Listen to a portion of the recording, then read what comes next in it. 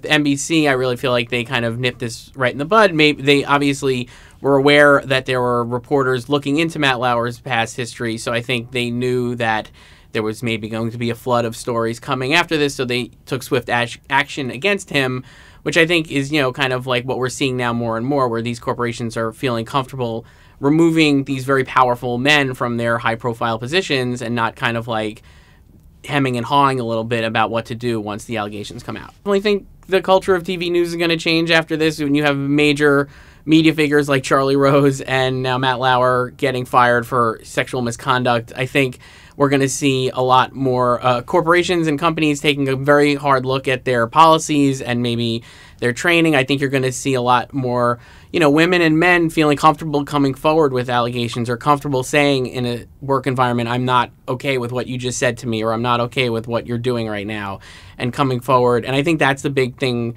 that is going to be taken away from this, where we're really empowering victims to come forward by showing that there's swift action. Now, I think this could be the starting point of a change in cultural behavior in a really, I think, incredible way. It won't happen overnight, but I think, stories like Matt Lauer, Charlie Rose, Harvey Weinstein, Kevin Spacey, we've seen over and over again.